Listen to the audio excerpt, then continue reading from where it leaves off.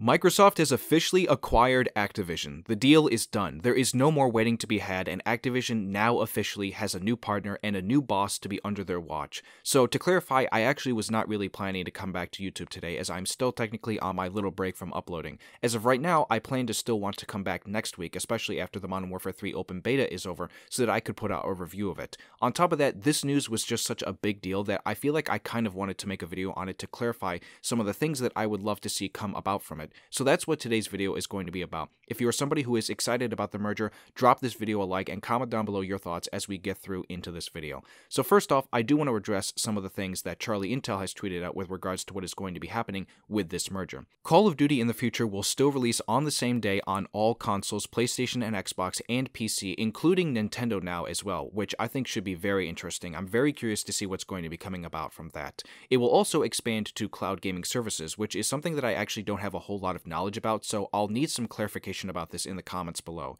Games will now officially release on Xbox Game Pass, which I think is a very big thing, considering Xbox Game Pass is a very good system for players and is very consumer friendly. And finally, there will be no more exclusive content for any one platform, in this case PlayStation, considering the last 9 years, PlayStation has gotten everything first. Again, this is another big deal move from this merger because as somebody myself who is an Xbox player, I do honestly think that this is something that is good for everyone and not just Xbox players. There really should not be an exclusivity in gaming for these kinds of things. Everybody should be able to get everything at the same time, unless it's like a beta, which I totally understand, which is what COD has been doing every time they've done a beta in the last however many years, and I think it should honestly stay that way. In other very big news, maybe in my opinion the biggest of them all, is the fact that it was also announced that Bobby Kotick, the current CEO of Activision, is going to be stepping down as of January 2024, 3 months from now. Phil Spencer had asked him to stay on board at least until the end of the year, which it seems like he is going to be honoring that agreement. Just so that everybody knows this, the reason why I say that this is maybe the biggest piece of news coming out from this as of right now with the news that we have gotten so far is because of the fact that under this man's watch, we have gotten a lot of very bad practices, not just in the games themselves,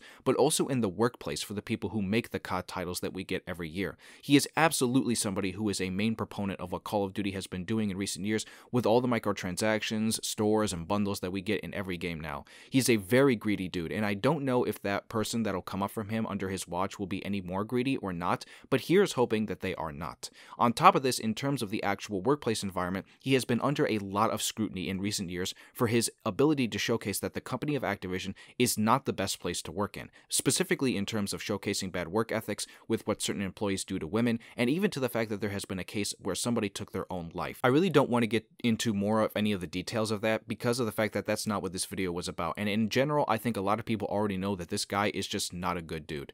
This franchise is absolutely way better off with him out of it, even if he has been there for some of the great games, but then also some of the bad games as well. A lot of people don't even really know that because he has been at this company for a very, very long time. It's just that I think his time recently has shown that he was slipping quite a lot and just making really bad decisions that needed to be put to an end. Hopefully him resigning will be the start of that. Even though I do hate the fact that he's going to be getting a greedy $400 million bonus when he leaves, I still think that him being gone from this company already makes what could happen in the future for Call of Duty 10 times better. As of me writing up this video, we didn't really get too much other information other than that, and so now I want to go over a couple of things that I would like to see happen under Microsoft's new leadership. For one, I would like to see them reorganize all the different studios who make the games for Call of Duty in the way to where it is not an intermingled relationship. For those wondering what I mean, basically I am kind of asking for these three main studios of Treyarch, Infinity Ward, and Sledgehammer Games to be separated as their own moving forward. For those who are not in the know about this, in the last few years, it has been pretty apparent that all three studios work together with each other on every game that comes out now. In my opinion, I think that needs to stop. We see with games like Vanguard that Treyarch has had to make the Zombies mode instead of Sledgehammer Games, or where Treyarch had to do the Ranked mode for a game like Modern Warfare 2 last year, and then even for the newest title coming out in Modern Warfare 3, where they had to do the Ranked mode again as well as the Zombies one. This is something that I just don't want to see anymore, and I think that the studios need to be given their own game and time to make a vision out of it. There should be no reason why one studio works on one part of another studio's game. I think that that just makes it to where there are too many cooks in the kitchen and ideas just get jumbled around and it's not a cohesive identity of what that game is under that studio. I think that we are seeing that with the new Modern Warfare 3, especially since Zombies is now a mix of multiple different things from multiple different franchises of games that have come from multiple different studios.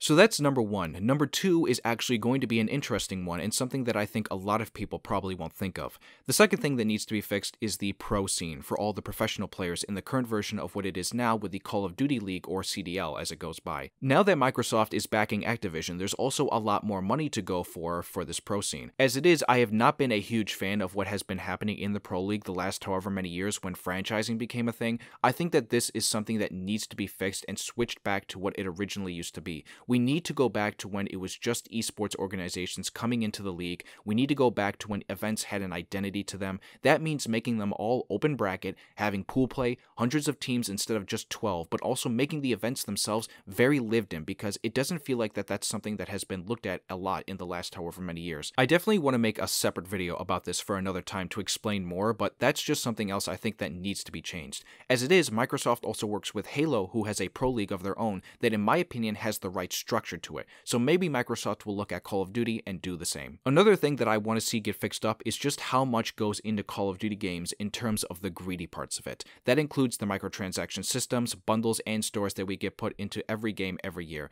There needs to be less of that and more emphasis on the game side of things. I really hope that Microsoft can come in and adjust that to where it is not as bad as it is now. In my personal opinion, I think that Call of Duty needs to go back to how microtransactions were done in the old days.